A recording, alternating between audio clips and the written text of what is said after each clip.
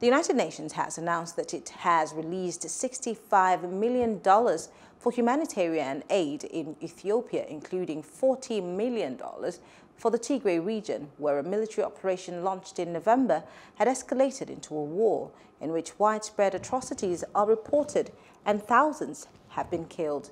The United Nations Humanitarian Office said the remaining $25 million will fund aid operations in the rest of Ethiopia, including in response to drought in the Somali and Oromia regions. It said funds will be used to treat children with severe acute malnutrition, rehabilitate water systems and supply water to the drought-affected communities, and to pre-position humanitarian supplies. Hello, hope you enjoyed the news. Please do subscribe to our YouTube channel and don't forget to hit the notification button so you get notified about fresh news updates.